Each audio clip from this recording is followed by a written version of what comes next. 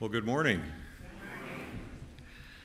It's so great to be here with you this morning, and if we could, let's open up in prayer.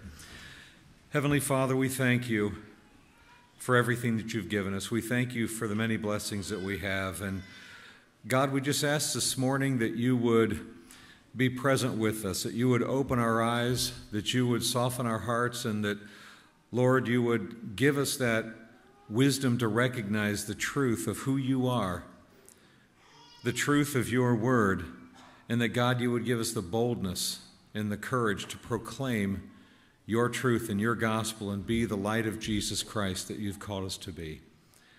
Above all, Lord, we give this day to you, and we ask that everything that we do and say would serve to glorify you and bring honor to you, and it's in Jesus' name we pray.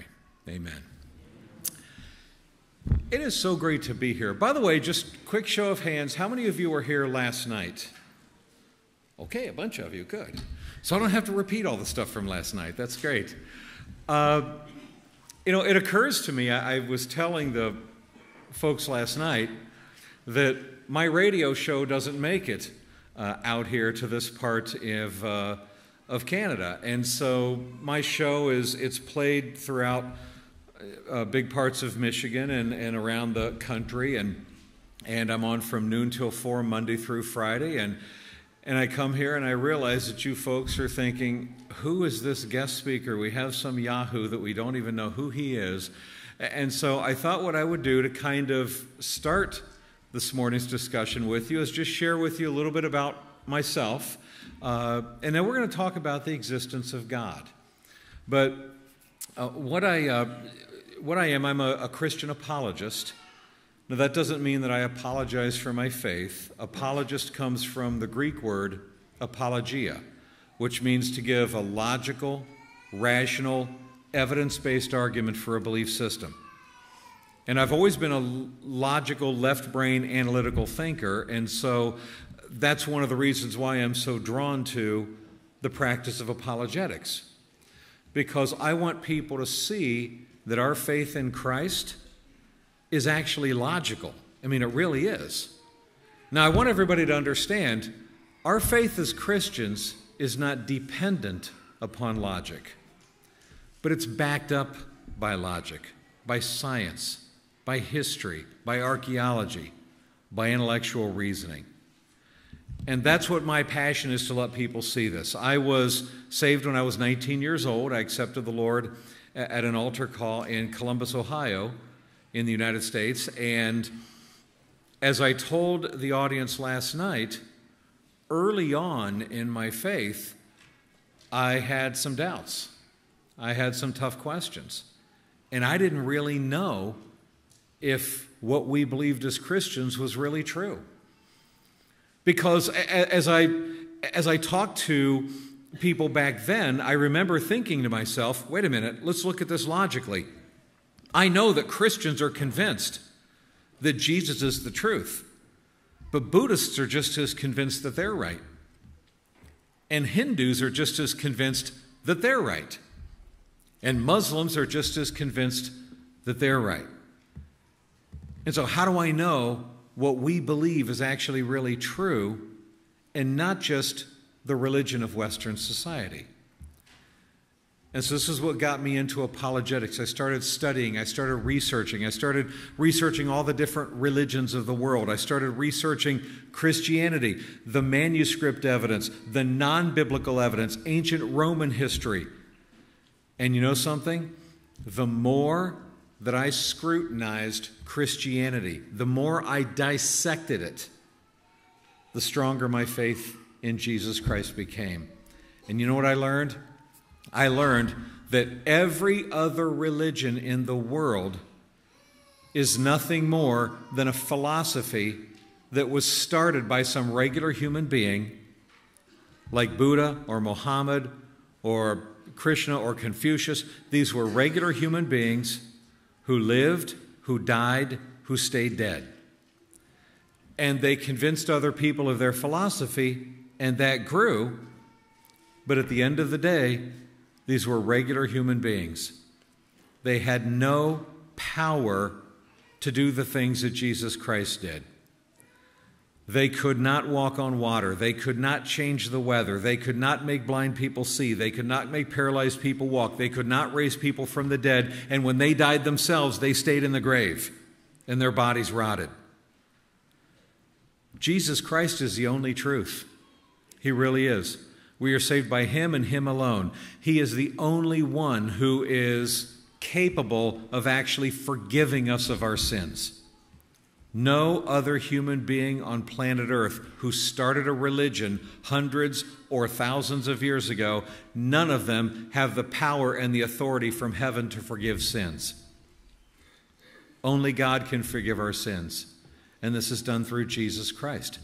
And this is what I learned. The more I researched, I was like, wow, this is really true. We really do have the only truth. Well, anyway, so my faith got stronger. And I started moving into the world of apologetics and started researching all of the evidences for what we believe as Christians and finding out, is it really true? And what's the evidence to back this up? Along the way, my wife and I, we've been married 35 years now. We have 7 children. We've had 7 children now, 1 daughter and then 6 boys after her. So this is kind of a male-heavy family, needless to say. But one of the things that I have really loved in my walk with the Lord is seeing that God is willing to give us the evidence to prove that His Word is true. And so we're going to talk this morning specifically about the existence of God. Now, I know we all believe God exists. I understand that. But we talk to a lot of people who don't. And there's a growing number of people in culture and society that don't necessarily believe that there's really a God. And this movement of atheism seems to be growing more and more and more. And that's one of the reasons why I have these kind of debates on my show as I do. Now, as an apologist, I spend a lot of time debating people. And there's a lot of different debates that I enjoy having. I've debated Planned Parenthood on the issue of abortion. I've debated Mormons and Jehovah's Witnesses and all kinds of different groups like that. I've debated a lot of evolutionary scientists. I love debating evolution. By the way, I'll tell you right now, biblical creation really is true. The book of Genesis really is true. The earth is not 4.6 billion years old. The universe is not 3.8 billion years old. As a matter of fact, the days of creation were 6 literal 24-hour days. This happened about 6,000 years ago. There was a worldwide flood about 4,500 years ago. Noah's Ark is real. The animals were on the ark. Dinosaurs did not go extinct 65 million years ago. They were created on days 5 and day 6 of creation.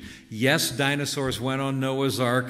I know that sounds crazy to some of you, but believe it or not, that's a lot easier to prove than you might think. And then gradually, over the last 4,500 years, dinosaurs slowly went extinct until the last few remnants of dinosaurs didn't finally go extinct until just a few hundred years ago. Everything that I just now told you sounds crazy to some people, but I guarantee you the scientific and archaeological and historic evidence documents and verifies what I'm telling you is true. The problem is it's been censored. The evidence has been censored from school science books, from school history books. But if you honestly, I could spend all afternoon doing nothing but giving you evidence after evidence after evidence to prove that these things are true. And you'll be like, wow, really? I never heard of that before. But it's all public information. You can look it up yourself. I've just done all the research for you. And so that's what I do as an apologist. But one of the groups of people that I've always enjoyed debating on my show are the atheists. And I've had a lot of debates with some of the biggest name atheists in the world.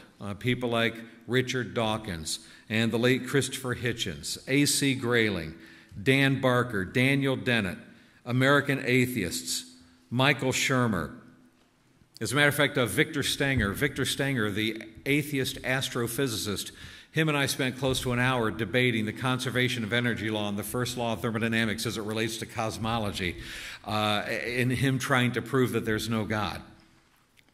So I love getting into these discussions. And what I want to do this morning with you is basically give you a logical, rational, scientific reason for believing that God is real and that God is true. I know we believe it by faith. I know we can read it in Scripture and in His Word. That's great. And I support that. But we're going to get in conversations with friends and family and coworkers, and they want to see if we have some kind of logical explanation for God's existence, and especially the younger generation growing up. So let's talk about some of this if we could. The first thing I want to establish is even the issue of proof. I mean, what does it mean to prove something? Technically, if I'm really to be logical about this, technically, I can't prove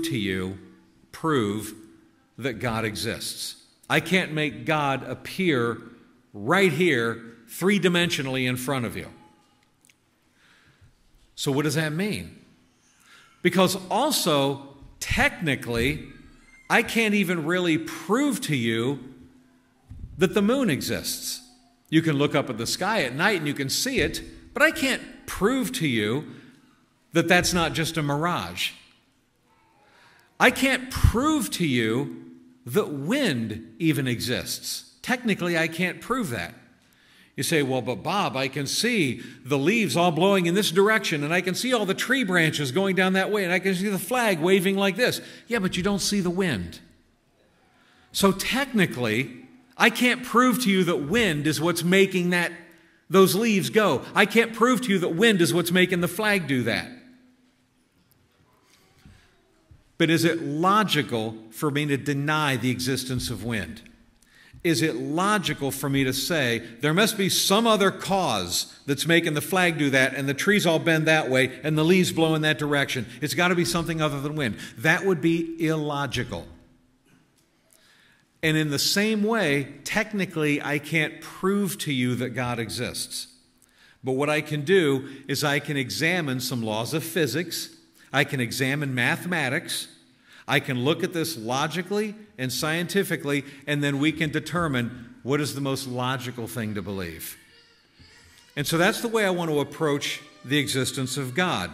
To do this, one of the things that we will often hear from the atheists is they'll bring up the problem of evil. So let's deal with that right away. Well, if there's a God, how do you explain all the evil in the world?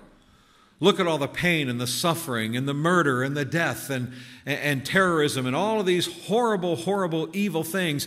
If you believe in God, how do you explain evil?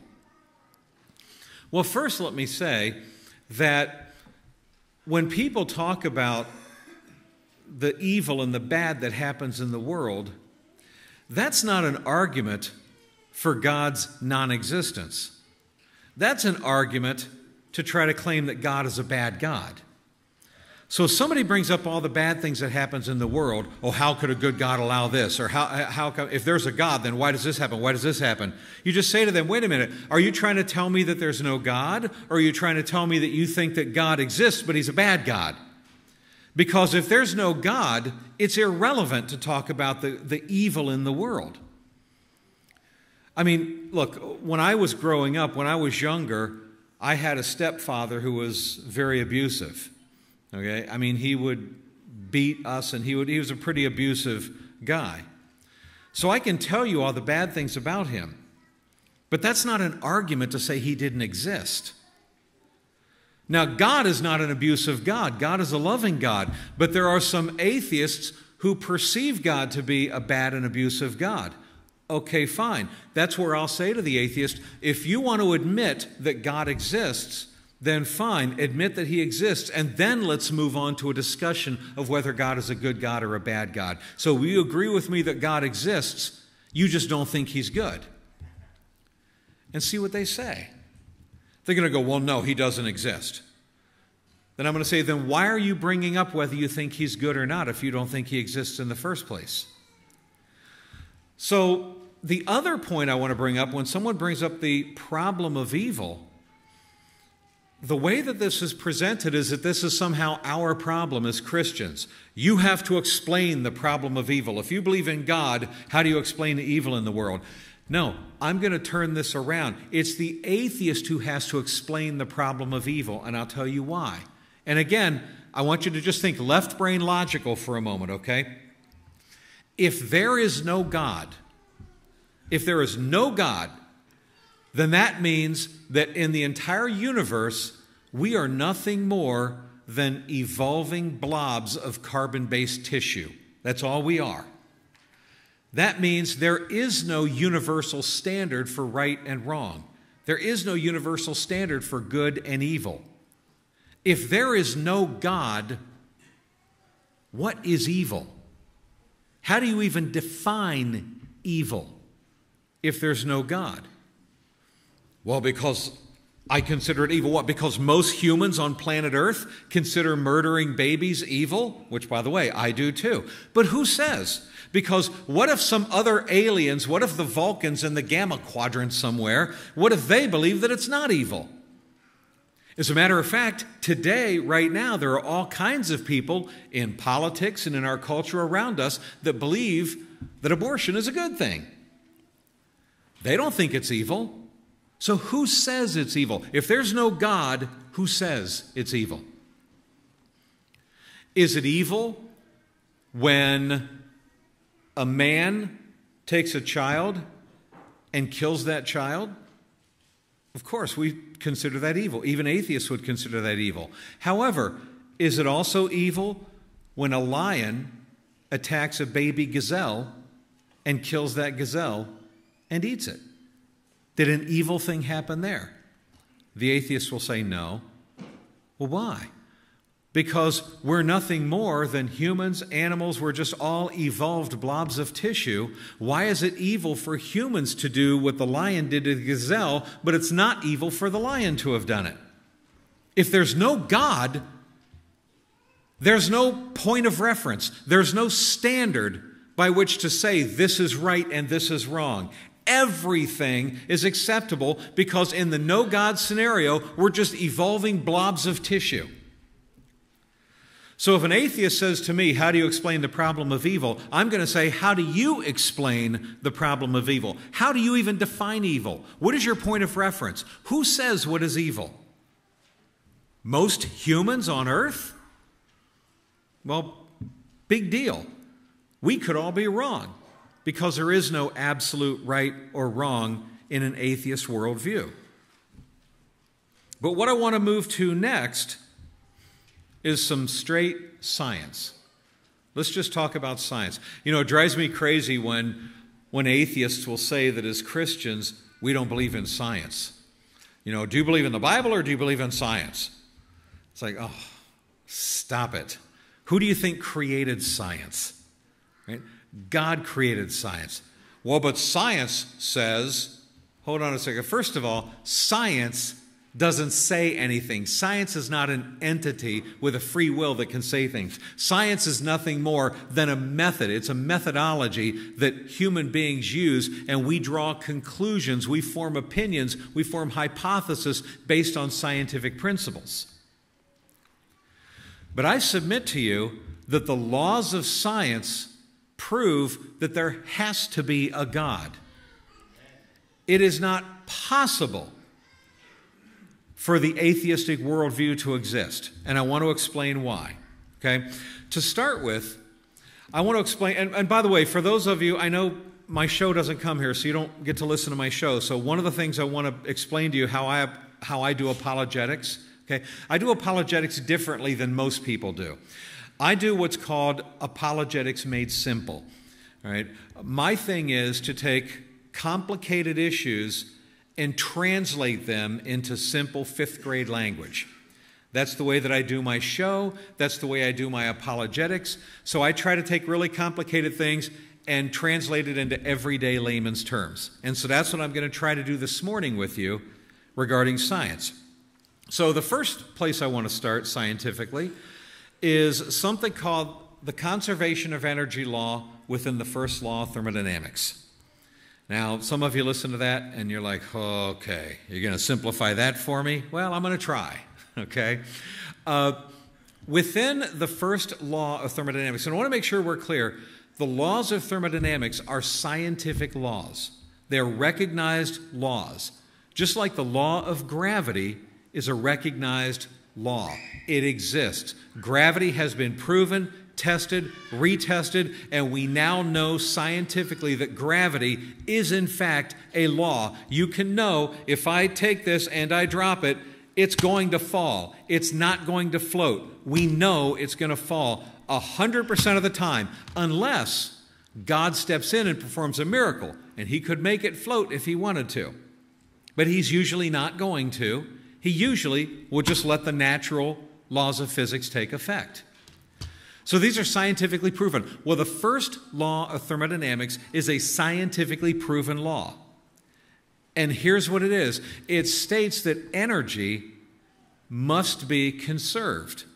Energy must be conserved. What does that mean? What that means is this. Energy can be converted into different types and forms of energy.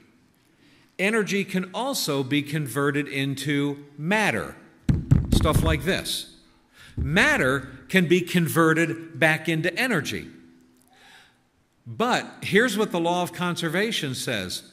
However much total stuff there is, however much matter, however much energy, however much there is, that must be conserved. In other words, it has to stay the same amount. You cannot increase the total amount of energy and matter. You cannot decrease the total amount of energy and matter. All you can do is get them to convert into different forms of each other, but the total amount has to stay the same. Everybody follow me so far? I hope so. What that means is this. However much stuff there is in the universe, there had to, according to the first law of thermodynamics, there had to always be that much stuff. Never more, never less. Scientifically, it's impossible that you could have had more or less stuff that exists in the universe. If you think of it this way, you can't, this podium is made of wood. I cannot cause this to cease to exist. It must always exist. You say, well, but Bob, we could run it through a grinder and we can discern, we can render it to dust. Okay, but all of those dust particles and the molecules that make this up still exist. You can't cause them not to exist. We can burn this. We can put it on fire, okay? And you can see the smoke and the ashes. But it still exists in the smoke, the ashes, and converted to the heat that is now energy. But the bottom line, it must exist in some form.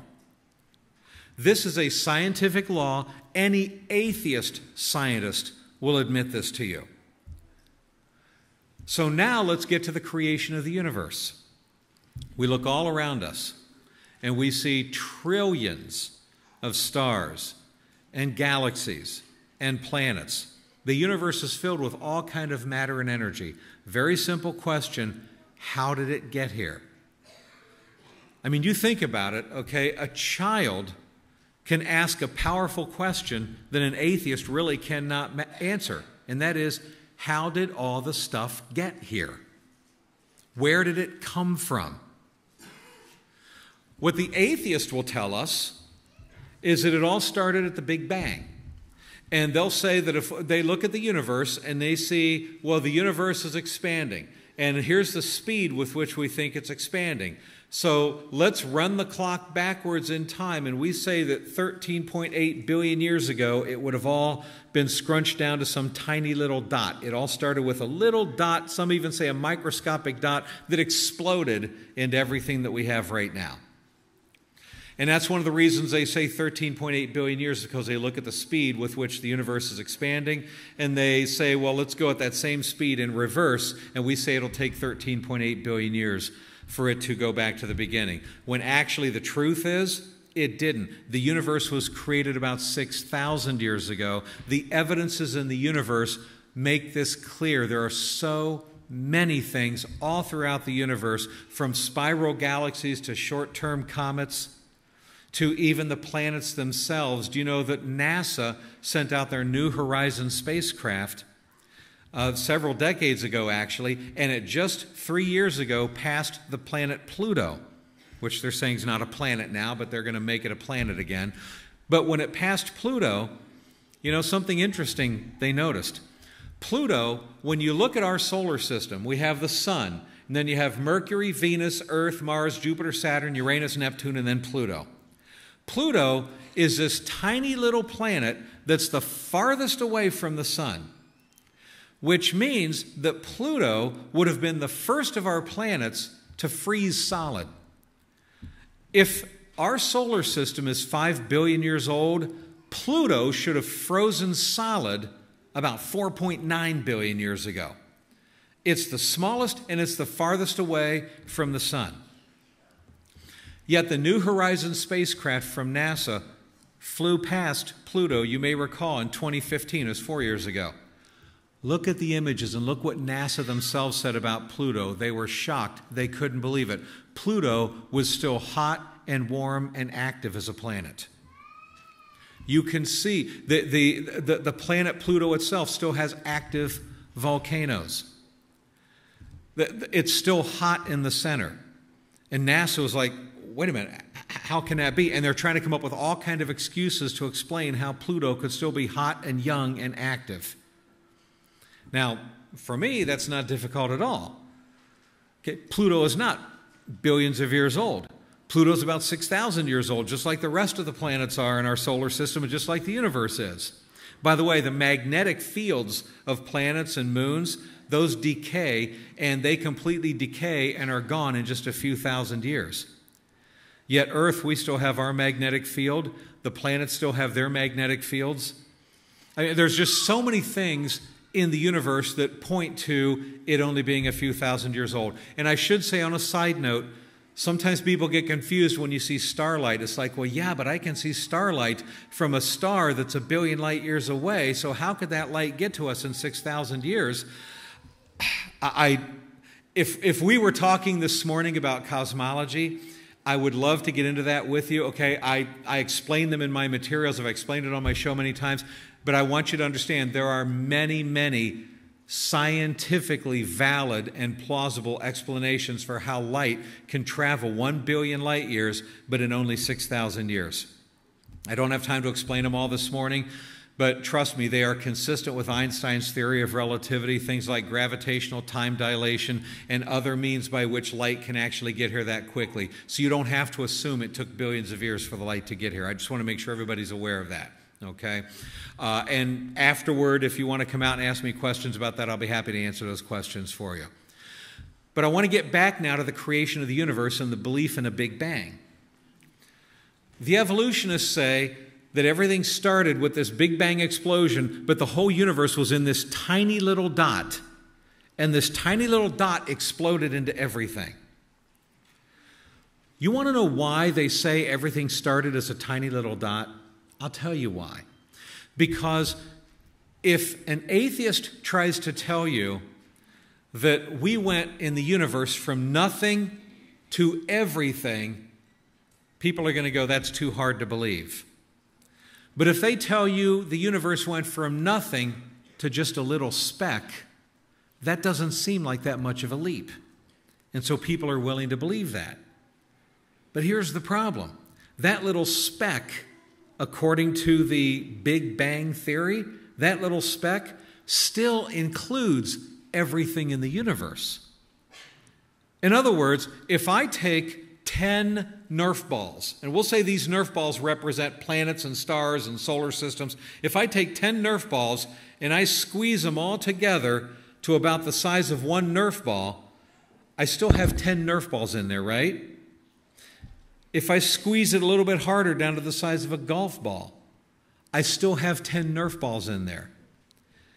If I get Arnold Schwarzenegger to squeeze it all the way down to the size of a tiny little speck, would you all agree I still have 10 Nerf balls in there?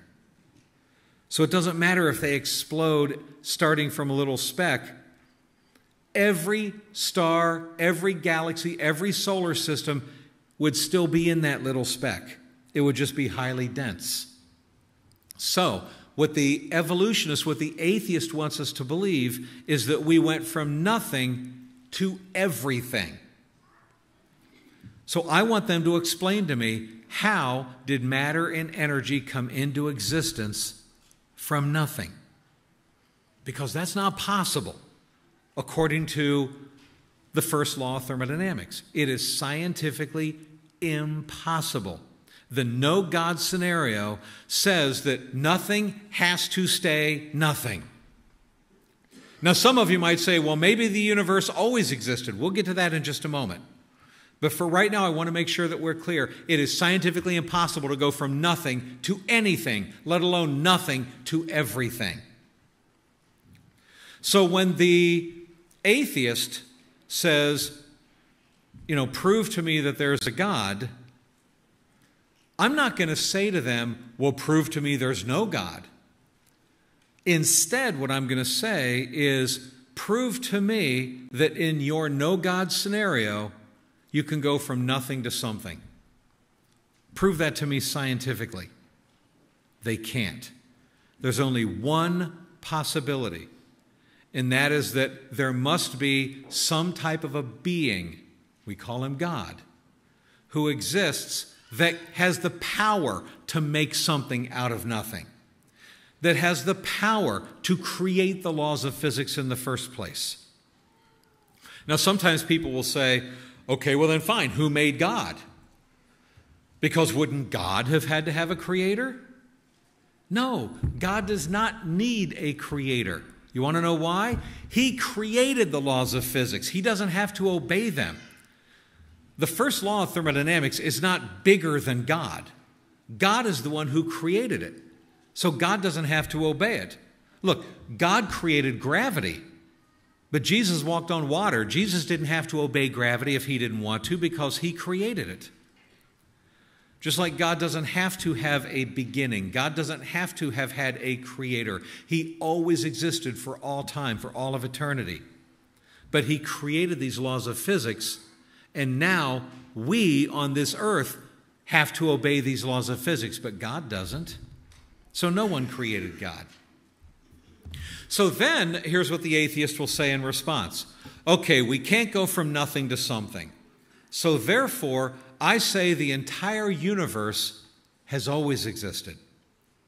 And here's what the argument is that they'll pretty much give, that maybe the universe expands and then it hits a certain point and then it contracts again and it closes in on itself and then it explodes again and expands and but it's always existed. Well, that's scientifically impossible thanks to something called the second law of thermodynamics. Now let me explain the second law of thermodynamics to you. The second law is a heat transfer law. It basically states that heat will transfer toward a colder body to a state of equilibrium. And I know that sounds all scientific, but let me simplify that now in everyday language. If I take 2 cups and I put them here in a room, and one cup has hot coffee in it, and you can see the steam coming off the coffee. The other cup has ice water in it, and you can feel, ooh, that's cold. And I put those 2 cups in a room, and I walk out of the room. Eventually, what's going to happen to the temperature of these 2 liquids? We all know, right? They are eventually going to become the same temperature. They will eventually become the same temperature as their surroundings. Everybody follow me on that? Okay. That's the second law of thermodynamics at work. Heat is transferring toward a colder body, toward a state of equilibrium. In other words, they're all going to take on the heat, if you will, of their surroundings. They're going to continue losing heat until they become the average temperature of the room. So if I walk into a room and I see that hot coffee and I see that cold water and I see that the coffee is still hotter than the water, I don't know how long they've been in this room. But scientifically, it's impossible that they've been in the room forever. Everybody get that? That's not possible scientifically. For the atheist to claim that maybe the universe always existed for all of eternity, scientifically that's impossible. You want to know why? We have heat disparity in the universe. Hot things like stars, balls of fire, are still hot. Cold things like comets and ice are still cold. The cold things are still cold. The hot things are still hot. However long you want to believe the universe has been around, it's scientifically impossible that it's been around forever. You can't have that. Now, sometimes the atheist will say, well, but maybe there's parallel universes. So maybe there's other universes that are feeding our universe. Okay, fine. Where do the parallel universes come from? Well, they were fed by other universes. Okay, but eventually you have to work back to the first universe. If you want to believe there's parallel universes, where did the first one come from? How do we go from nothing to something? And then they say, well, there's an infinite number of parallel universes. Okay, if there's an infinite number, you're saying they infinitely existed. If they infinitely existed, then the second law of thermodynamics has to cause all of them to have heat death. So you can't, eventually the universes that would be feeding our universe, they would have to go cold too. They would have to lose all energy too. So every single scenario that the atheist presents is scientifically impossible. And I know I've debated these atheistic scientists. I've debated the Big Bang with these astrophysicists before. And so here's pretty much what they cling to. They say, and I know because I debate them, and here's the answer that they give, okay? They say, well, we don't understand everything scientifically. Someday we may discover scientifically the explanation for this. I mean, mankind thought the earth was flat at one time, and we learned scientifically that it was not. At one time we believed that the sun revolved around the earth, but we grew scientifically and we learned that that wasn't the case. And so now we'll just eventually someday learn some new scientific laws that will allow nothing to turn into something. Christopher Hitchens, I don't know how many of you remember Christopher Hitchens. He died a few years ago, but he was the British famous atheist who wrote the best-selling book, God is Not Great, and he promoted atheism around the world. And I debated Christopher Hitchens on this, and I said, you know, you're practicing faith. And he said, oh, that's absurd. I said, no, it's not absurd. You're practicing faith. Let me explain. I believe by faith that Jesus Christ is going to return and prove you all wrong someday. I believe by faith in some event that's going to happen in the future that will prove my point. You are telling me that you believe by faith that some scientists in the future are going to make some special discovery that explains how we went from nothing to something. That hasn't happened. No scientist has done this. There's no theory that can explain this. So you believe by faith that someday something's going to be discovered that will make this possible. How is that not faith? I believe someday Jesus is going to return. You believe by faith that some new scientific discovery is going to be made. We both have faith. The difference is my faith is consistent on the known laws of physics. Your faith is based on some new different laws of physics that you're hoping gets discovered someday. And you say that we're the ones who aren't logical and don't use our brains and don't believe in science. I'm the one who's believing in science. I'm saying let's go by what science right now has determined to be true. The laws of physics. I'm using today's laws of physics. You're hoping by faith that maybe there's a different law of physics somewhere, we just haven't discovered it. Maybe right before the Big Bang there were different laws of physics at play. There's no evidence for this. So scientifically it's just not possible in the no God scenario. Now, the atheist will sometimes say, well then show him to me. Unless you can show me God, unless you can put him in front of me, unless you can put him in a laboratory, I refuse to believe. Let me tell you why that argument is illogical. Remember those 2 cups that I had before with the liquid in them? Let's say that they're styrofoam cups. Let's say they're styrofoam cups and I turn them upside down. They're empty now. I turn them upside down and I put a golf ball inside one of those styrofoam cups. And I spin them around and you don't know which one has the golf ball in it, but you know the golf ball is at least under one of them. Just like we know matter and energy exists. We see each other. We're here. We know this stuff is here. So we know one of these 2 cups has a golf ball under it. And I tell you, I'm not going to show you the golf ball. Can I prove to you which cup the golf ball is under without showing you the golf ball? Is it possible for me to prove that to you without presenting the golf ball? It is. You want to know how? All I have to do is take one of these 2 cups and with my finger, with my hand, smash the cup totally flat. That's all I got to do, smash it totally flat. The laws of physics say it's impossible for me to do that with a golf ball. So by doing this, you can now see the golf ball is not under here. Haven't I proven to you? Since we know it has to be in one of these 2. Haven't I proven to you it's in the other one? And I didn't have to show you the golf ball to prove it. All I did was prove to you it cannot be in the other cup. In the same way, you prove God exists. You can prove He exists without making Him materialize before you. All you have to do is show how every other option scientifically is impossible. That moves me to the next area of discussion, and that's complexity and design.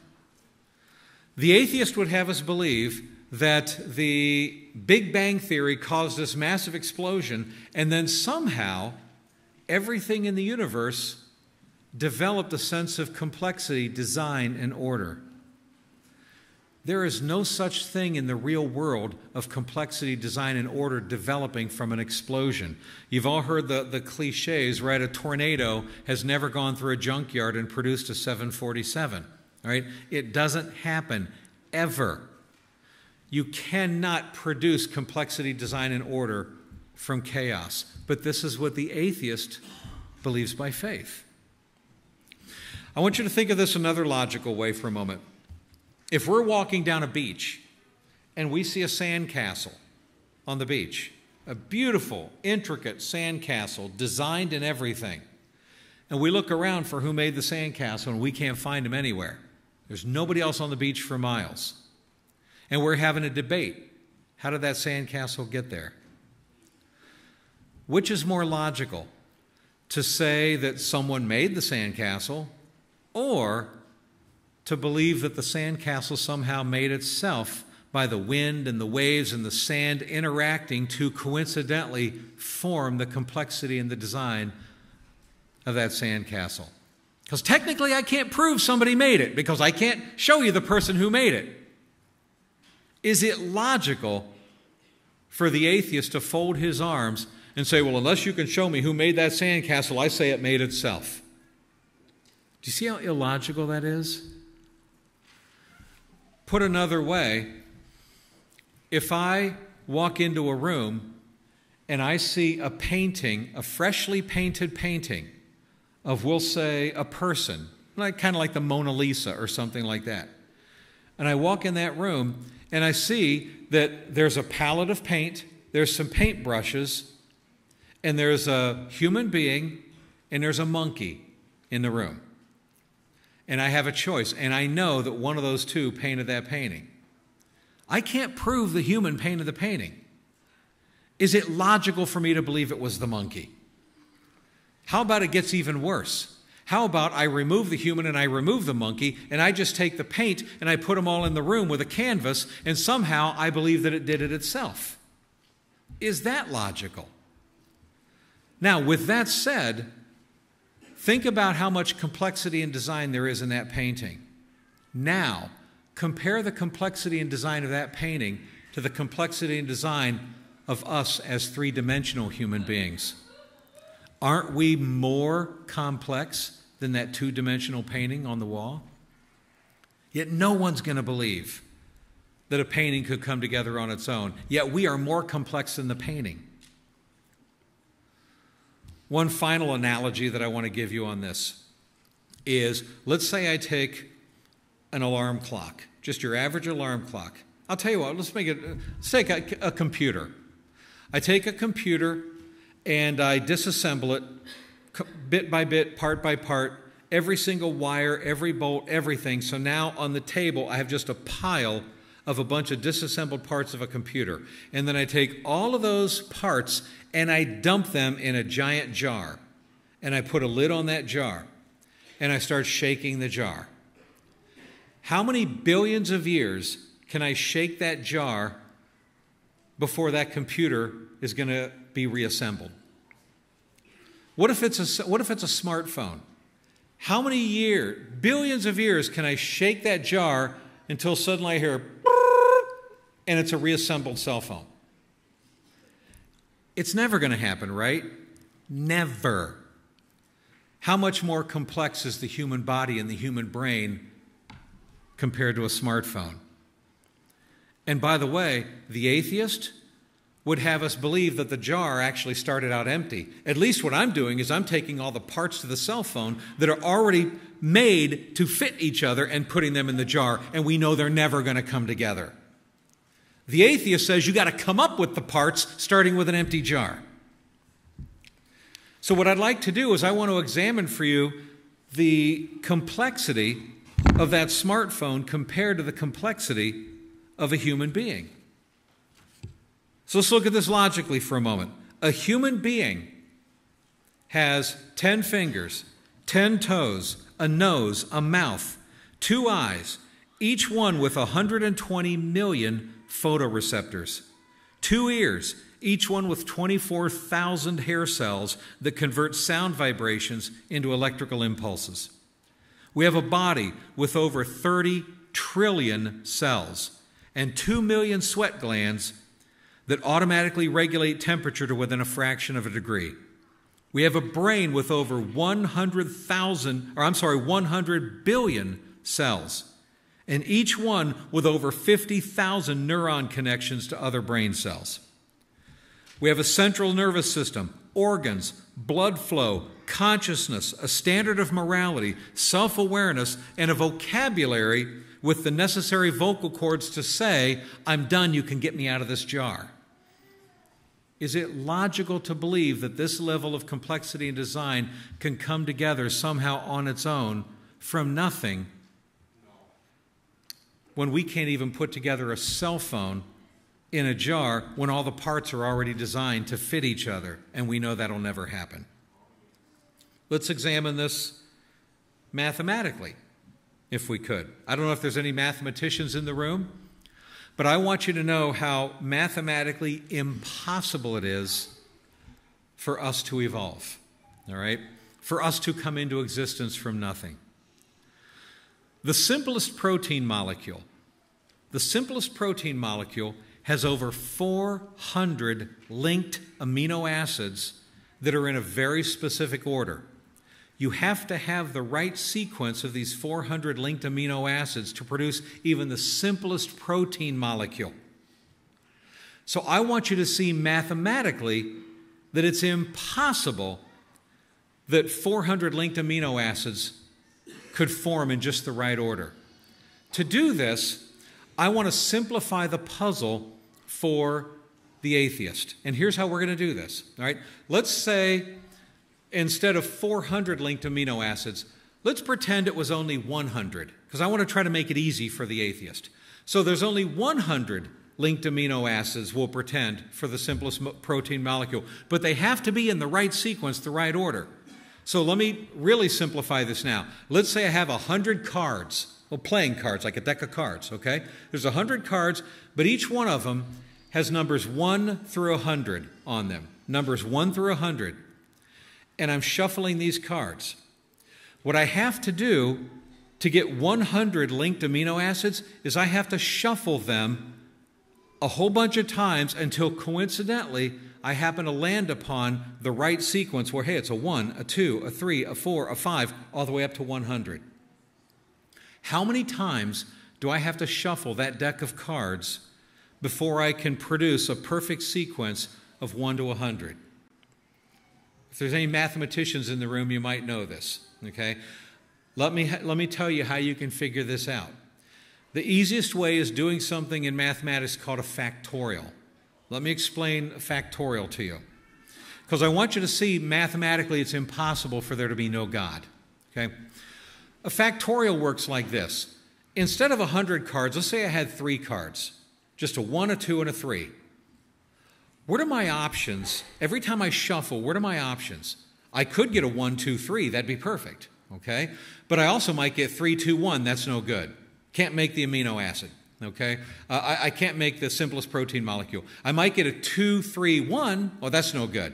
I make it a 3, 1, 2. That's no good, okay? I need to get a 1, 2, 3.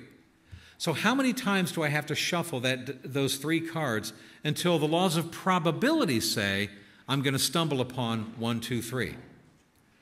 There are actually 6 different variables. I could do 1, 2, 3. I could do 3, 2, 1. I can do 3, 1, 2. I can do 3, 2. There's 6 different options of this. The easiest way to do it is what's called a factorial. Take 3 times 2 times 1, and that equals 6. 3 times 2 equals 6. 6 times 1 equals 6. 3 times 2 times 1 equals 6. That tells me I have 6 different combination options to get 1, 2, 3. So I have to shuffle those 3 cards 3 times. So for 100 cards, how many times do I have to shuffle it to get 1, 2, 3, 4, 5, 6, 7, 8, all the way up to 100 in perfect order? Well, you do a factorial. You take 100 times 99 times 98 times 97 times 96 all the way down to 1. And that will tell you how many times I have to shuffle that deck of cards to get 1 through 100 in the right sequence. Guess how many shuffles that is? It is 10 to the 158th power number of shuffles. 10 to the 158th power number of shuffles.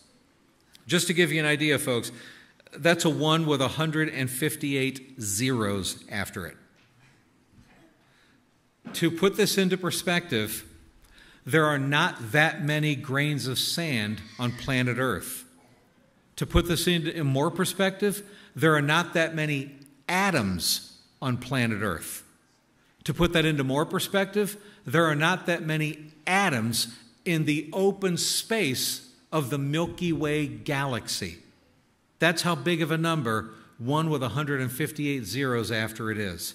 Yet that's how many times you would have to shuffle a deck of cards to produce just a 1 through a 100 perfect sequence mathematically. Now you might say, well, yeah, but the Earth is 13.8 billion years old, so that's enough time to shuffle this deck of cards. No, it's not. You want to know why? Remember, 10 to the 158th power is how many times we have to shuffle the deck. Did you know that if I give the atheist 30 billion years instead of 13.8 billion? Let's be really generous. Let's give him 30 billion years. Do you know in 30 billion years, you know how many seconds there are in 30 billion years? Seconds? 10 to the 30th power. Number of seconds. 10 to the 30th, or I'm sorry, my bad, 10 to the 18th power number of seconds. 10 to the 18th power number of seconds in 30 billion years. Okay, divided by 10 to the 158th power, that leaves 10 to the 140th power. What that means is this. You would have to, every second for 30 billion years, you would have to shuffle that deck of cards 10 to the 148th power number of times every second. That's a blur. That many times every second for 30 billion years before the laws of probability say you would stumble upon a 1 through 100 proper sequence. The simplest protein molecule has 400 linked amino acids, and it's a 1 through 400 perfect sequence. And that's just the simplest protein molecule. That's not all of the other complex stuff I just told you about the human body. Does it really make mathematical sense to believe that somehow life just generated on its own? And then all this complexity and design developed? And then somehow we developed consciousness, self-awareness. the capacity for love, hate, jealousy, pride, self-sacrifice. And can I tell you on a side note, there's still the issue of Jesus Christ. You still have to deal with the fact that here was a man documented and verified in history by eyewitnesses who rose from the dead and hung around for 40 days, seen by hundreds and hundreds of people, and made paralyzed people walk and blind people see and rose other people from the dead. This actually happened in real-life history. So it is just not logical to try to deny the existence of God. It's just not. Now, I want to kind of wind this down with you with a little bit of a talk about, and I'm not going to go very long into this, okay, but a little bit of talk about science itself and the authority of God's Word. One of the things I shared with the audience last night was my passion not just for apologetics, but specifically for creation science. I really want you guys to know, okay, the Bible is true, Genesis is true, Darwinian evolution is false. When you examine the scientific evidence itself, when you examine the fossil record, when you examine radiometric dating and you see how it's really done, you go, wow, it's not possible that everything is millions and billions of years old. We have been conditioned to believe this. We've been conditioned because we've only been given bits and pieces of the evidence that make it look like things are billions of years old. But there's a whole mountain of evidence that is censored from the school history books, censored from the school science books. And my passion is getting this information out so that people are aware of it. I want them to know it's out there. I can guarantee you right now, I mentioned dinosaurs before. I'll bet you that nobody in here even knew that dinosaur bones have actually been carbon dated by evolutionary dating laboratories themselves. Anybody who understands science will say, Bob, that's not possible because carbon dating can't be done on anything that's over 100,000 years old, and dinosaur bones are over 65 million years old. Yeah, I know carbon dating can't be done on anything over 100,000 years old because any evolutionist will tell you that if you carbon date something that's believed to be more than 100,000 years old, it can't have any more C14 left in it. There's no carbon-14 in it to measure because when things die, they lose carbon-14, and the rate that they lose it, it will run empty in 100,000 years.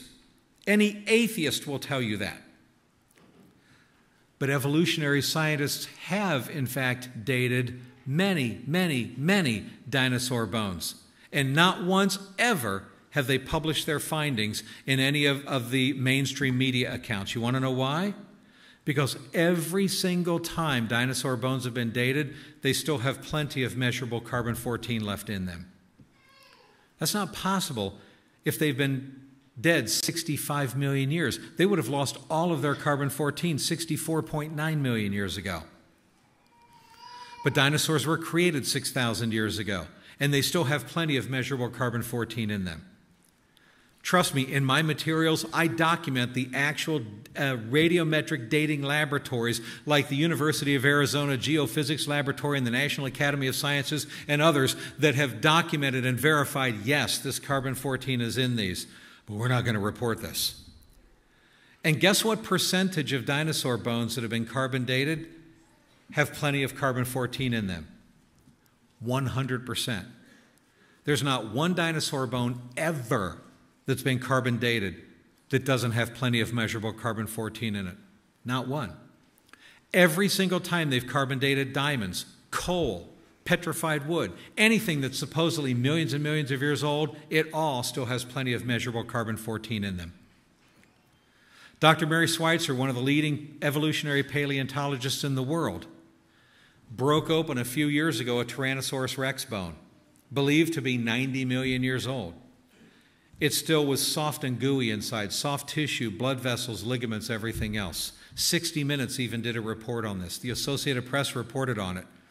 But then they just hurry up and let that story go away. Because creation scientists are like, excuse me, soft tissue breaks down at the molecular level within just a few thousand years. I mean, there is so much evidence. I told the people last night, Marco Polo, we've all heard of Marco Polo. He wrote his Of the Province named Chorazin in 1295 AD. But chapter 40 is censored from every school history book. Want to know why? Look it up yourself. Chapter 40 is where he wrote in detail the Tyrannosaurus Rex that he saw. Right now, you can go around the world and there are tourist attractions of cave drawings of dinosaurs from 1,000, 2,000 years ago. Artwork, mosaics, drawings, paintings, descriptions. Herodotus, the Greek historian, wrote about dinosaurs. Pliny the Elder wrote about dinosaurs, specifically 30-foot-long dinosaur, describing them in detail, large enough to swallow a man whole. This stuff is all throughout history, and the fossils themselves are not millions and billions of years old. They're only a few thousand years old at best. Actually, it doesn't take that long for things to fossilize. It only takes a matter of weeks. When you find a bone in the ground and you're just like, oh, well, hey, this thing must be millions of years old, right? No. It doesn't take that long. I document the actual evolutionary scientists who say, yeah, it only takes a few weeks for things to fossilize. But most of us have been conditioned to believe it takes a long time. So when you look at a fossilized bone, you think that must be millions of years old. That can't be just a couple hundred years old. But did you know, in archaeology, it's been discovered all over the world, and this is public information, modern artifacts that have been completely fossilized. They're on display right now in creation science museums around the world, but the media will never report on them. A bowler's hat, solid stone, completely fossilized. A derby hat, solid stone, completely fossilized. Sausage links, bags of flour. There's a skeletal foot inside of a cowboy boot, solid stone, completely fossilized. I say I'm out of time, but you know what? I got to tell you this quick story. I think you'll appreciate this story, and I'll kind of close it down with this. I was going to a speaking engagement, and I got into town a little bit early. This was in Livonia, Michigan, and I saw this strip mall, and so I went to this shopping center, the strip mall, and there was a science store. And so I went in the science store. I was just killing time, and I noticed on the shelf they were selling this bone, probably about this long, and they were selling it for $50, and the sign said 40-million-year-old bone. So I asked the gal working behind the counter, I said, how do I know this is 40 million years old? How do I know it's not just maybe a couple hundred years old? And she said, well, would you like to talk to the owner? And I said, well, who's the owner? She said, he's a retired scientist. And I said, oh, please bring him out. So he comes out. Can I help you, sir? I said, yeah. I've been looking everywhere for a 40-million-year-old bone. I see you've got one, okay?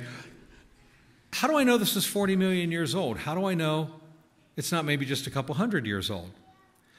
And he said, well, sir, pick up the bone. So I picked it up. And he said, examine it. I said, okay, I'm examining it. He says, you can see that this is stone. And I said, yes, I can see that. And I said, well, let me make sure I understand the permineralization process and how fossilization works. So I explained it to him, and I said, do I have that right? And he said, yes. And by now his employees are gathering around watching us. And I said, okay, how do I know that didn't happen with this bone just a couple hundred years ago? He said, well, because it takes millions of years for fossils to form. I said, really? Are you aware of the fact that discovered in archaeology are all kinds of modern artifacts that are solid stone, completely fossilized? And he said, yes, I'm aware of those, but those aren't really fossils. I said, they're not? And he said, no.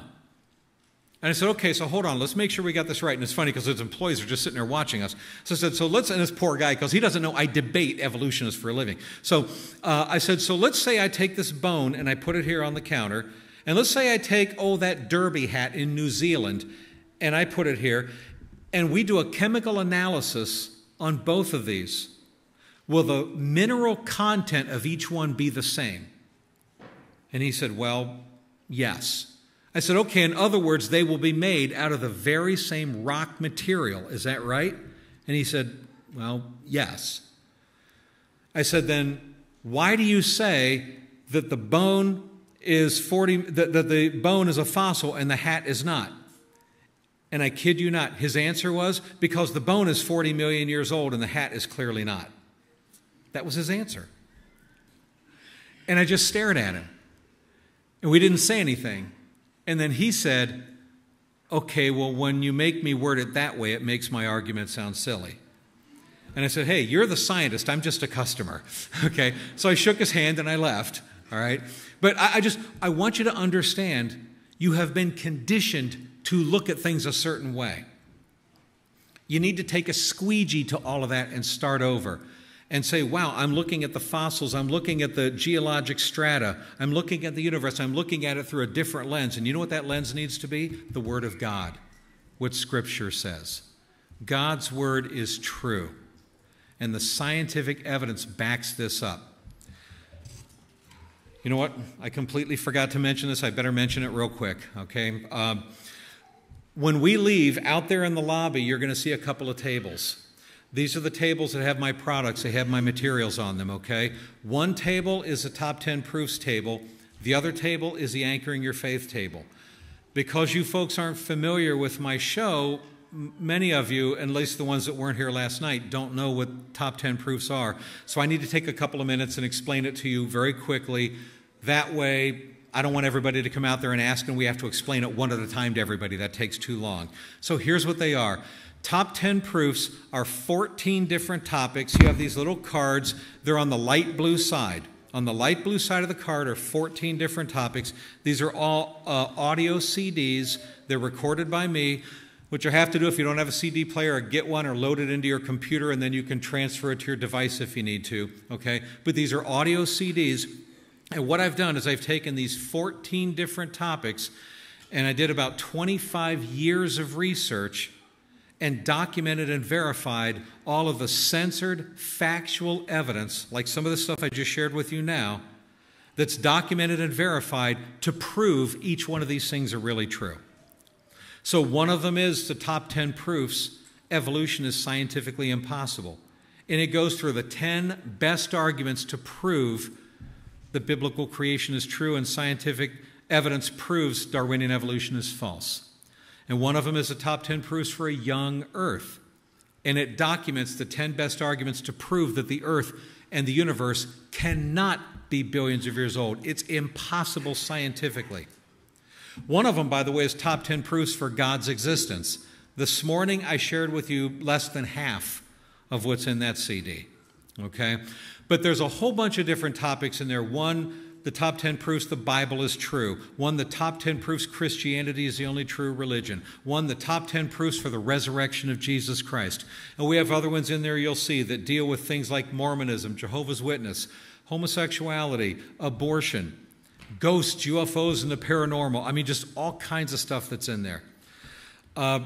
This is what they look like, okay? Most of them are 2-disc sets, and they're $20 a piece. That's $20 US. I don't know what it works out to Canadian, but it's $20 US, okay? Some of the topics are single disc, and those are $15, but most of them are double disc and $20. There are 14 of them total in the series. The most popular thing we sell is the complete series, because if you get the whole thing, we dramatically lower the price. If you buy these all individually, all 14 topics add up to $250 US. However, if you get the whole series, we lower that $250 down to $169 US. And we put it in a nice display case so you can put them on your shelf and you've got the whole thing there. What I want you to do is listen to them. Listen to them, because you're going to be amazed the information you learn. You're going to be like, I did not know that. I didn't know that.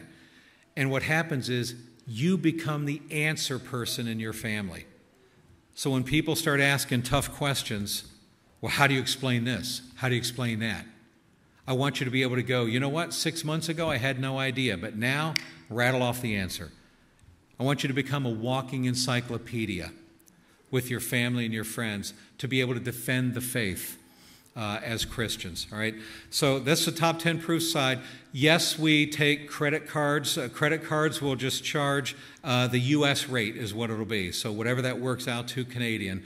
And we take checks, and we also take cash. We take loonies and toonies and whatever you guys call them, okay? So all of those are fine.